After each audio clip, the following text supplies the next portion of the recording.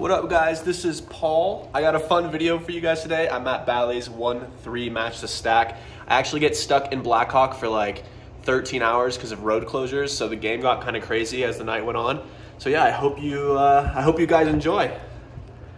So the first two cards that are dealt to me are a couple of distinguished gentlemen. Always a pleasure to see these guys. I raise things up in early position and I get 4 callers. So some classic multi-way shenanigans here at Bally's. Pretty much expected, but the flop comes okay for me. It's the 6 of hearts, 4 of clubs, 2 of clubs. Obviously going 5 ways, I could be up against a lot of different types of hands. Some that have me destroyed, some flop straights, some flush draws, but I still have an overpair. I have kings, so I bet out for $25 or about 1/3 pot. Pretty small here, see where I'm at, but at the same time, I'm multi-way and generally you want to be betting smaller. I get 2 folds and 2 calls. So with about $150 in the pot, we see the most magical turn card in the deck. It's an offsuit king. Turning a set is always a nice feeling, and I decide to bet once again for 65 this time. Still a little bit small, but I assume I'm either way ahead of most hands or very behind against straights that I'll likely be getting raised here by those type of hands right now. Unfortunately though, we don't get raised, we don't get calls, everybody folds, no more money is put in this pot, but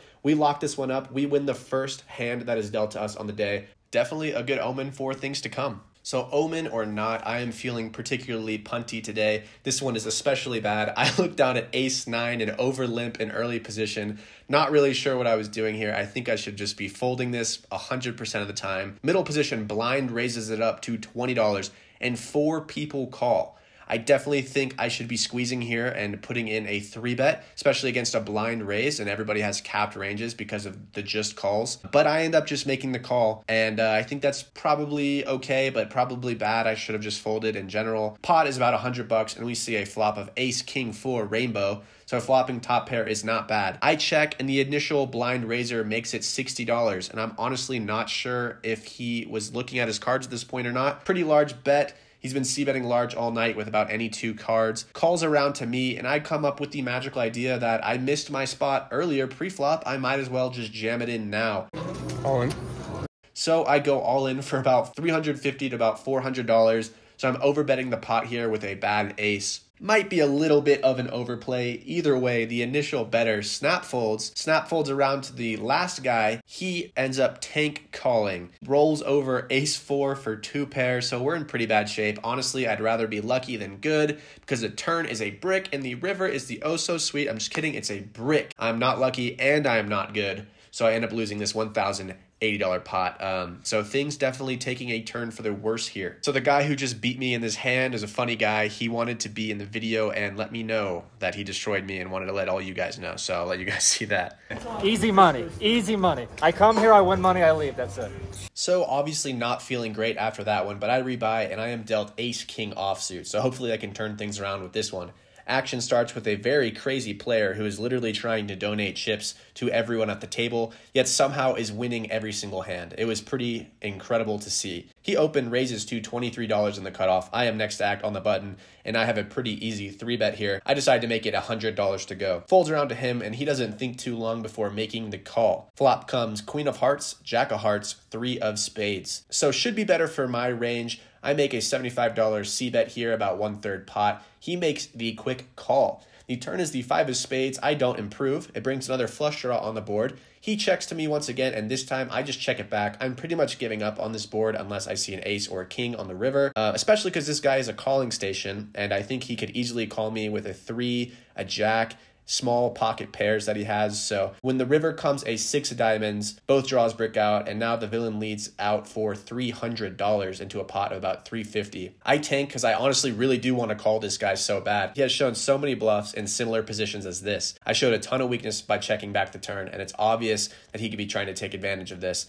He also could just be blasting out with any sort of missed draw here. At the end of the day, though, I am losing to some of his bluffs, and there's better spots for me out there, so I make a sad fold, and when I do fold, he snap shows king 10 offsuit. I was correct in my analysis, but I couldn't make the call. I get absolutely destroyed by this guy, and it feels really bad. So at this point, it is about 1 a.m., and I start racking up my chips. I'm tired, I'm tilted, I think it's time for me to go home, but then the floor comes and tells the entire poker room that all the roads are closed because it's been dumping snow outside, and there's a bunch of car crashes out there or something. I hope everyone's okay, by the way. So great, I'm stuck in the casino for the next 4 to 5 hours. I'm not just going to sit around and do nothing. I take my chips out of my rack. I accept my fate. I'm going to be playing poker till the sun comes up. This one starts off with a global elite player who I've played with a couple of times, pulling up and asking to be in the vlog mid-hand. What up? Hey, big fan. Nice. Just in time. For the actual hand itself, I'm playing Queen 10 offsuit, and I am in the under the gun position. I don't recommend it, but I raise it up. I make it $15 to go, and we get 3 callers. Going 4 ways to the flop that is slightly above average, we see Ace, King, Jack, Rainbow. I have the absolute mega nuts, and I elect to get a little trappy and check. Checks around to the button, who is a very tight player, and she ends up betting $30, so thankfully someone bets. I just call, and everybody else folds. I assume she flopped 2 pair or better, or else I don't think she would be leading out at all. Turn is the 6 of clubs, bringing in a flush draw, but I'm not too worried about it. I check again, praying for a double barrel, and she does just that. She bets $50. I probably could go for a raise here, but I opt on just a call because I really think she might have it in her to fold a absolutely great hand like 2 pair. The pot is about 220, and the river is another 6, so the board pairs, and she definitely could have a set, but pretty unlikely. I check one more time, praying that she bets out, and she does not disappoint. She bets out for $75. She only has about $150 left in her stack, so after a moment or two of thinking, I put it all in. She tanks for a while, so now I know I'm pretty much good to go. I'm just rooting for a call at this point, and she does end up making the call, and we insta show. I win this $670 pot, and we are clawing back into green. So we're clawing back slowly but surely. At this point, it's like 4 a.m., and I did not film this hand. I only have the notes for it. I'm still stuck in blackhawk at this point. I could really use 2 strong men to help dig me out of this massive hole I made for myself. So when I look down at pocket K-holes, it is exactly what I need, and I raise it up to $25 over a $6 straddle. Again, 3 people make the call. So with $100 in the middle, the flop comes King 9-9. So you could say it's a good one for me. I actually realized the reason I was losing earlier is because I forgot that I wasn't flopping the nuts. I recommend you guys try this strategy at your own games. It really works for me. I c-bet small for about $35 and only get 1 caller. Pot is about $170, and the turn is a 6. I bet out small again, just praying for a call. I bet $65, and music to my ears, I see a $160 raise from this guy. What an epic moment for me. I debate on just calling or getting it in now, but I figured if he has a 9, he's probably never folding, so I just jam it all in for about $500 more.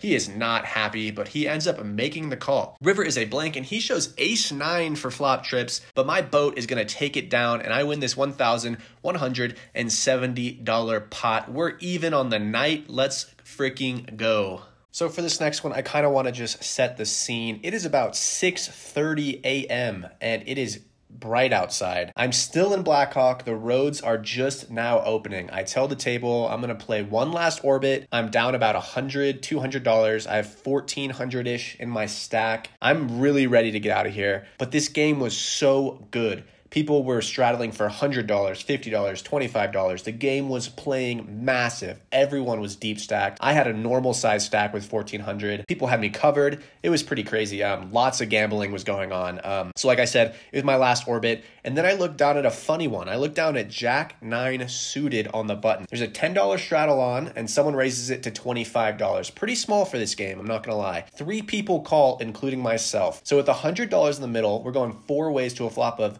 Queen of clubs, 10 of clubs, and a 6 of spades. I flop open-ended, which is pretty epic for me, but the early position player ends up betting out for $80. So pretty large bet. Folds around to me. I'm happy to just call here and see another card. Pot is about $260, and the turn is the gin card for me. It's an offsuit king. I now have the second nuts. This guy leads into me now for $175. Now I have a decision here. Do I want to just call or raise? I have about 1,000-ish in my stack, so I think in hopes of getting all the money in, I probably need to raise right now. I raise it up to $500, leaving myself about $500 behind. The villain, a very cool dude, by the way, and I'm honestly not sure if this is the correct action. My notes were pretty shitty. I'll let you see those right now. He jams all in. He has me covered. If he has ace jack, it's a sick cooler, but I can't fold. I'm pretty happy about this spot. I make the call. He announces king, queen, and before I can even process how amazing of a spot this is, the river is a king. This dude fills up on the river, and I lose the biggest pot I have ever played. Honestly, I'm stunned in the moment, and I sit in that chair for about 10 minutes in utter disbelief. I'm in physical pain from this one. Think about this. It's 6:30 in the morning. I've been battling to get my money back all night just to lose this fashion. I win this one 9 times out of 10. This was a $2,800 pot, the sickest and biggest pot of my life. Roads are officially open though, so after that one, I just get in my car, the sun's out, the mountain is beautifully blanketed in snow. This one hurts, but next 9 times that I'm in this spot, I should win it, so excited for that. What is up, guys? I hope you enjoyed that video. Obviously not the best result in the world. I was in for $1,600, out for a whopping $0, so didn't even get to go to the cage. Pretty unfortunate result. It's funny, last video's outro, I think I said that I don't film enough losses, so here's a big one for you guys. Hope you guys can at least enjoy that one, as you know I probably didn't. Yeah, I was stuck in Blackhawk for a while. Definitely not ideal, especially because I wanted to leave like halfway through that session. Pretty swingy session. I got back to even at about 6:30 in the morning, and then I played that $2,800 pot that you guys saw. Biggest pot I've ever played, and lost, and I got it in so good, so pretty unfortunate outcome, but it is what it is. Been playing a lot more hours recently, so definitely been swinging a lot more and seeing a lot more variance, especially because I've been playing a little bigger as well sometimes. I plan on playing a lot more and making more videos in the future here, so look out for those. Hopefully next week or the week after I'll have a video for you guys. I appreciate you guys waiting on this one, and yeah, let me know what you think. As always, I appreciate you guys. Comment, like, subscribe. Let me know what you guys think.